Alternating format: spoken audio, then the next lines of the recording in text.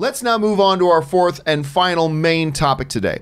And our fourth and final main topic today gets submitted to us by HaydenLZF.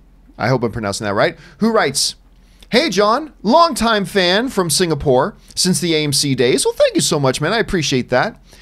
Now that we have seen 2 episodes of The Mandalorian, and each episode is around 30 minutes long, does this give us an indication of the runtime of the Marvel TV shows is going to be? Thanks, and bring on the filthy. All right, thanks a lot for sending that in, man. And yeah, listen, one of, generally speaking, not everybody loves Mandalorian, but most people seem to. But one of the minor quibbles that we're hearing even from people who love The Mandalorian the most is that few people are disappointed with the runtime.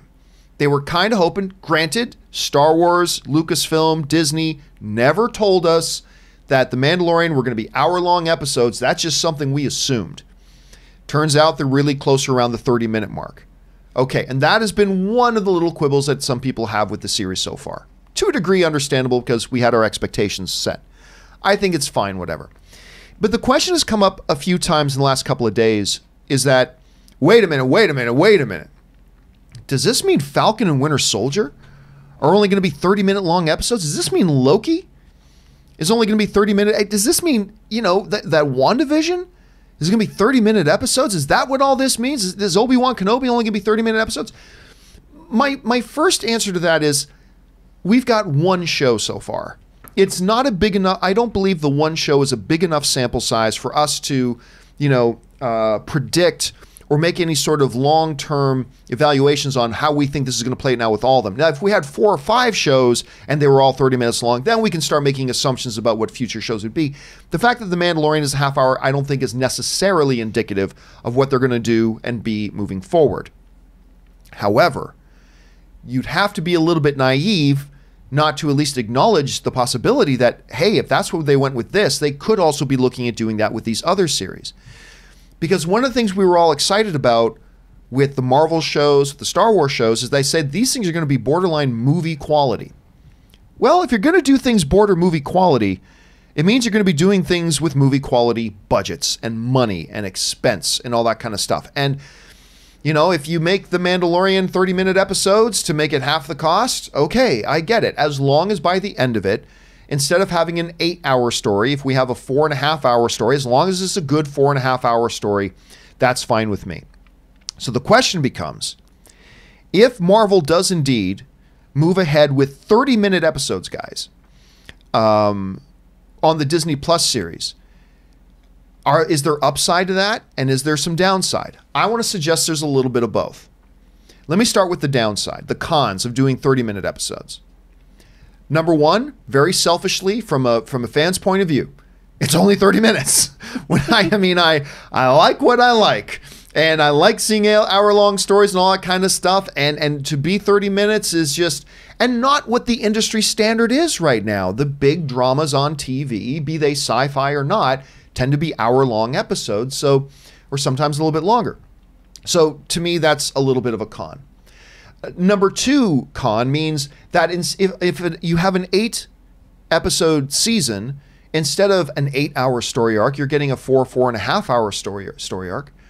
Well, then that means you're going to have less story that you're telling. There's going to be less characters. There's going to be less details you go into because it's a shorter thing. And that is a con as well. Those are the main cons that I see. There are, however, to me, a couple of pros. The first advantage and the first pro of it all is simply this, is that from the studio's point of view, it keeps the expense low. And I don't know if that, as a fan, I would rather see an 8-episode season at a half hour with great top-of-the-line production value than an 8-hour run over 8 episodes with 60% production value. So I think that could be an advantage as well. Number 2, I think it forces the showrunners to keep the show focused on the main stories. Like even some of the greatest shows of all time, whether it's Sopranos, Breaking Bad, even my beloved Sons of Anarchy, things like that, there were often times where there would be these secondary or even third tier characters that would get a chunk of screen time devoted to them with their own little side story that I honestly didn't care about. Half-hour episodes forces the showrunners to keep the focus on, you can do a couple side stories, but to keep the focus on the main narrative and to keep the main narrative going. The third advantage I see is that for people who are new initiates to either Marvel or Star Wars, makes it very bingeable. I mean, really, really bingeable very easily, because you're not looking at a 12-hour thing. You got to just like, oh, wait a minute. So like in 4.5, I can knock that out in 2 days. You can catch up on a whole series. So that's pretty good too. So I do see the pros and cons there. So anyway, Aaron, as somebody who has seen Mandalorian, and Yes. you've seen how they've been pacing it out with their lengths, Yes. the possibilities of taking that model and maybe applying it to the future Marvel shows, do you see some pros and do you see some cons there? If so, what would they be? Well, first of all, I love the idea that we can get away potentially from the standard 30-minute, 1-hour television show. As you just established, in every show, especially this is problematic with network television that has a 22-episode season, you're going to have episodes that are really just fluff and filler. You're going to have big chunks of time that, as you said, are tertiary storylines, which sometimes I'm in those tertiary storylines, so I appreciate it when the main actors take a fucking break so somebody else can get on set every once in a while. You know, but a lot of times as an audience member, you're going, okay, this is not satisfying to me. And, you know, we have to also remember where that 30 and 1 hour block came from. It came from advertising, because if I'm selling paper towels, then I want to put my paper towels in an advertising spot that's going to, you know, go into this 30-minute television show. So it's actually a 22-minute television show, or an hour long, which is actually a 46-minute television show. That's how it was broken up. And we've stuck with that even into the cable world, which doesn't have standard advertising, even though they didn't need to. I'm a quality over quantity kind of gal. John, I know you're a big fan of ice cream, so maybe you'll understand this analogy.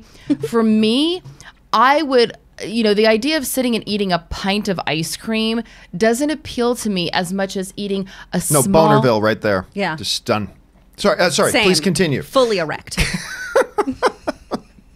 But please continue. I didn't mean to derail your analogy. Please go on. For me, to actually relish and do a deep dive into a small cup of gelato that is really dense and has all the flavor compacted in that tiny little cup, I don't need a pint of air and cream. I want a tiny little cup of yummy. And that to me is what television should be when it's in these streaming in these streaming networks. If it's going to be a 24-minute episode, give me 24 minutes of power, of excitement, of story. And you know what? For the longer episodes, if you have a bigger story to tell, then spread it out a little bit. I don't think that writers should be stuck to this standardized, I have to fill 30 minutes or I have to fill an hour. If your story ends at 37 minutes, but it's going to make sure that the audience is left breathless and panting and wanting more or wanting the next, like can I say what happens to the first episode of Mandalorian? Yes. Yeah, we've already done spoiler stuff. Oh, you did? Here, yeah. Okay. So there was nothing that should have happened after little baby Yoda reaches his finger out. That's the end of the episode. That's the perfect end for that episode. Perfect ending. Now, what if that had happened at the 27-minute mark and they were like, oh my God. I mean, obviously they would have pushed something earlier in the episode. But what I'm saying is, give me all the density. If it's good, I don't care how long it is. That's my personal feeling. And you know, it goes back, guys, to this common misconception amongst film fans, and it's now crossing over on TV, that more is better. No. And it's not. Like, some people think, oh man, I hope this next X movie, whatever it is 4 hours long. It's like, why? Maybe the right runtime for that movie is 90 minutes. Give me a bathroom break. Yes. Maybe the right runtime for that movie is 2 hours. Maybe the right runtime, like maybe Irishman, 3 hours and 45 minutes is the right runtime. I don't know. I still haven't seen Irishman myself yet. But more does not automatically equal better. Great pacing, tight storytelling, all that kind of stuff, that makes a movie better. And if you're doing that and it still requires more time, then do it. But I would much rather have a great well-paced, tight story, 4.5-hour story of Mandalorian, Yeah. than a drawn-out, over-elongated, with unnecessary scenes and slower pacing 7-hour Mandalorian. More does not automatically equal better, except with ice cream. Exactly. I know, Chris, how would you approach this whole thing? Yeah, more is more. And I do feel like a lot of this is much ado about nothing, to borrow a phrase from you, John, at this point in time, because we just don't have enough data to decide if this is how they're going to do their shows. And also, if you look at other networks, other streaming services, they all don't have a standard of we only do 30-minute shows. You know, there's 30-minute shows. There are 45-minute long shows because of commercials, or an hour-long slot. So this definitely could vary in everything. For The Mandalorian, 30 minutes to me is perfect for our strong and silent guy. And to borrow from an Ugnaught, I have spoken. Wait, John, I didn't realize that you actually coined the phrase "much ado about nothing." He's William Shakespeare. I am. Not many He people is. know that. I'd heard that before, but I didn't realize that was a John Campea That is a original. John It's Campea a John original. Campea trademarked. I have to give him a nickel every time I say it. Oh, well, gosh, you made like 30 cents today, John. It's amazing how that works.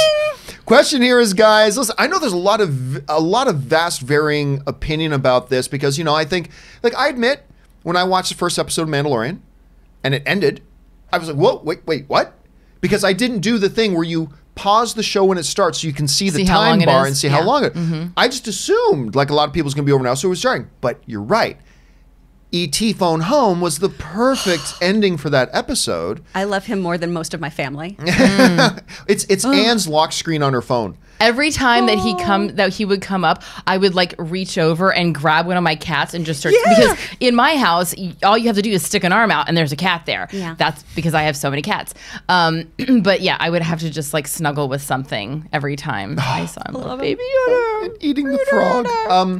And so I think there's going to be a lot of people that if Falcon and Winter Soldier, which a lot of people are very excited about, and that first episode comes out and it turns out to be 32 minutes, I know we're going to get a repeat of that. So I want to ask you guys, what do you think about all that?